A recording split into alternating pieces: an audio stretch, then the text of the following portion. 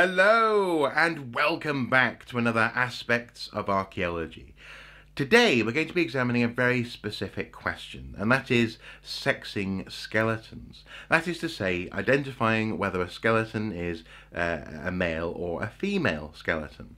Now, this question is obviously crucial on archaeological excavations, for example, for identifying population statistics and talking about the ways in which a culture is shaped and formed and its treatment of male and female bodies.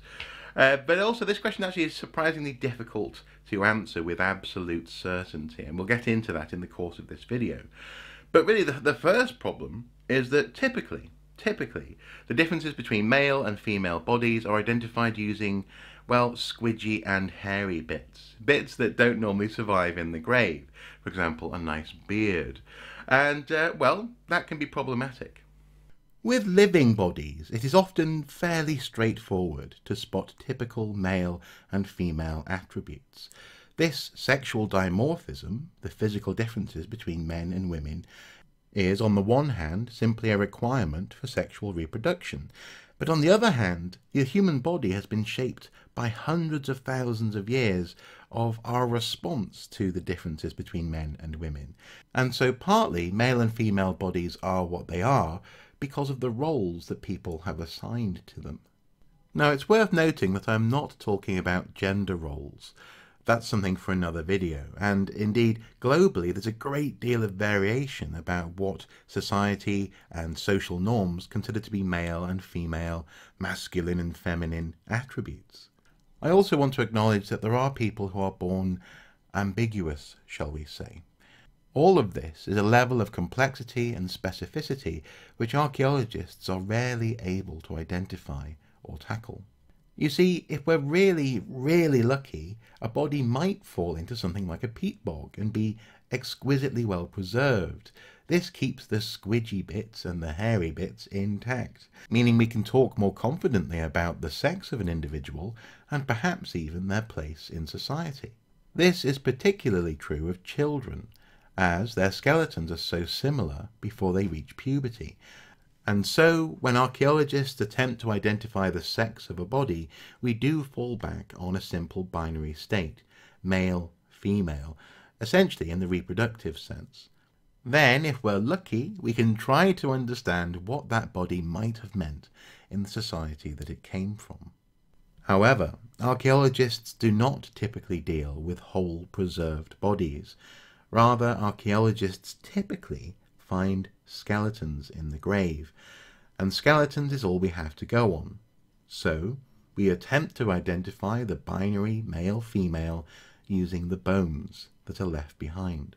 So, typically, archaeologists are left with bones in the ground, and they want to identify whether these bones are male or female.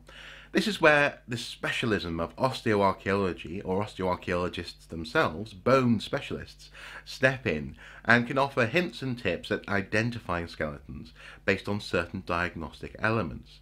Now, if you're really lucky, you may have a complete skeleton, and from there are certain parts of the skeleton that can be examined to give you the best guess possible as to whether or not this individual was male or female.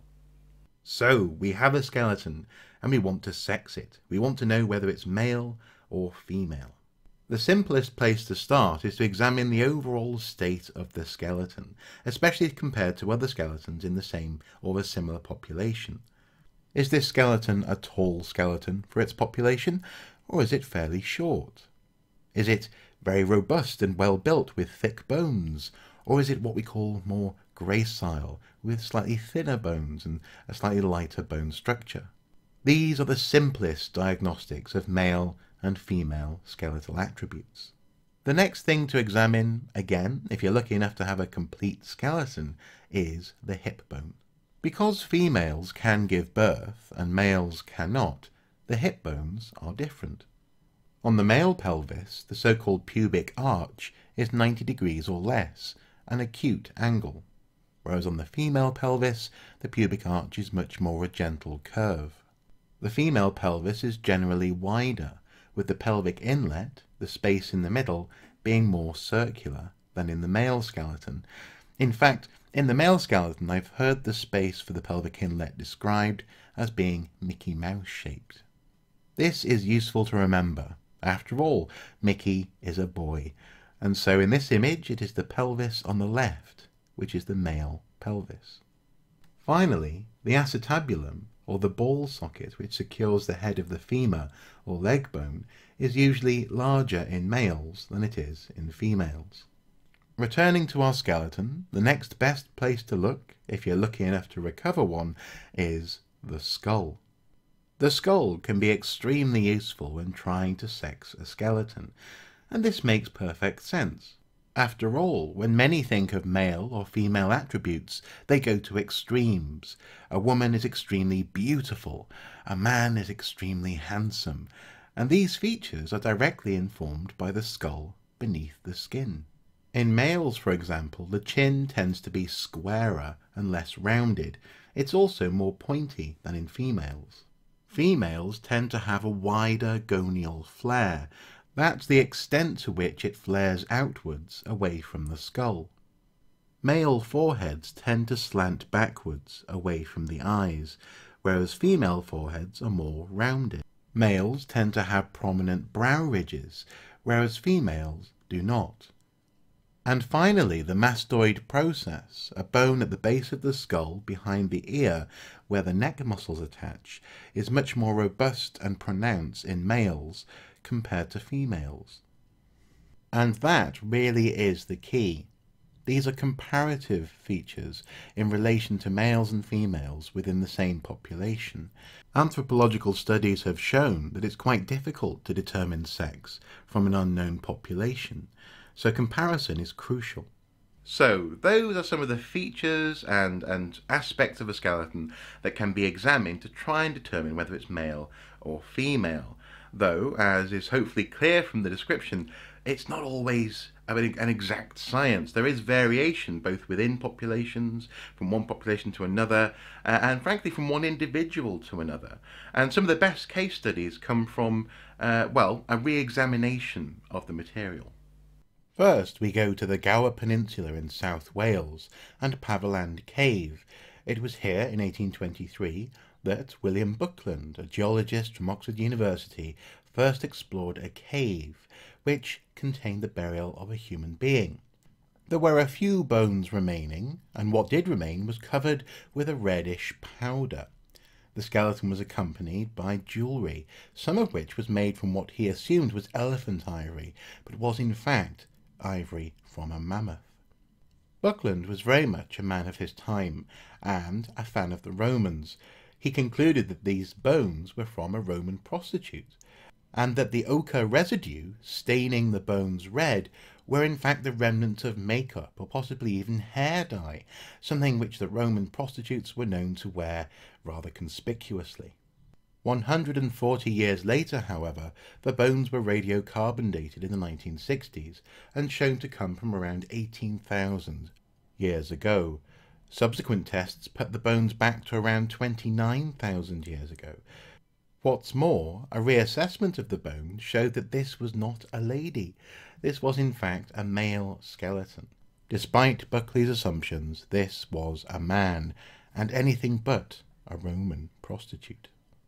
Our second case study involves an excavation I was on around 12 years ago.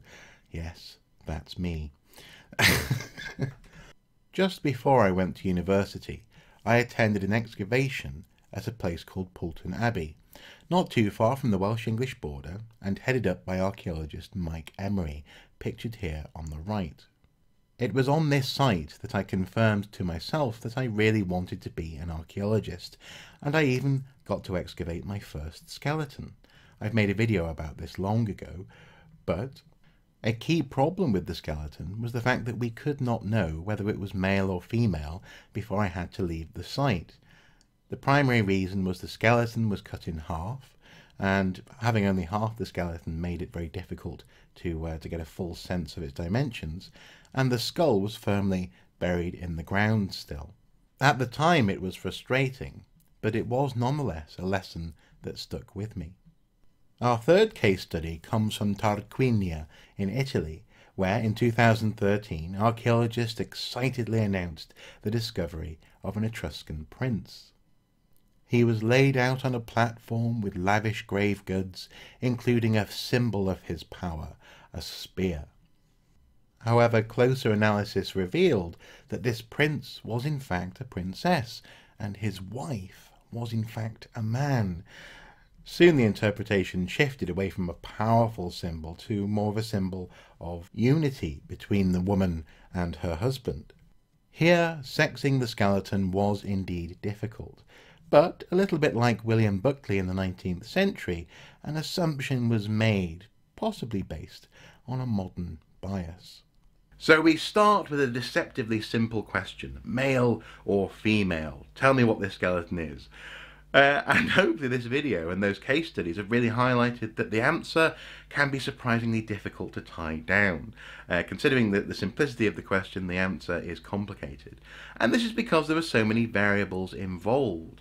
For a start, you can't really easily tell the difference between boys and girls. Before what we call sexual dimorphism really kicks in, before essentially puberty, boys and girls have very similar skeletons. When they grow up, some women have more masculine traits in their skeleton, and some men have more gracile female traits in their skeletons. And then we have the variation of personal interpretation. The specialist and their experience really actually plays a big role in what the skeleton will be interpreted as. Not only might a specialist miss certain traits of the skeleton, but also actually the artifacts that the skeleton is found with. For example, in the case of the Etruscan princess, it really depends on what you think and what you're assuming the skeleton will be based on how and where you found it. Now, this is actually also where we start to sort of to wander into the question of gender, and gender is completely different from sex. Gender is a cultural construct, and in some societies there's two genders, in some societies there's three, some societies there's multiple genders. That is a whole other issue. How society treats the body, how the body is viewed by others, and how a person wants their body to be considered is separate from this question of sexing a skeleton. But even, as I say, sexing a skeleton is complicated enough. So we'll put gender over there for now. and hopefully this video has been useful in just helping you to think about some of these questions when it comes to sexing a skeleton. Boy, girl, very hard to tell. Male, female, you can tell, but there are some variables. And absolute certainty, well, you have to be, in many cases, fairly brave to be totally certain about a skeleton. That said, though, there are some skeletons which are definitely very, like, for example, I've got some prominent brow ridges. I might be part Neanderthal, who knows. Anyway, guys, hopefully this has been interesting and or useful. Please do comment below. Please do discuss any related issues below. And as ever, until next time, do take care. Bye-bye.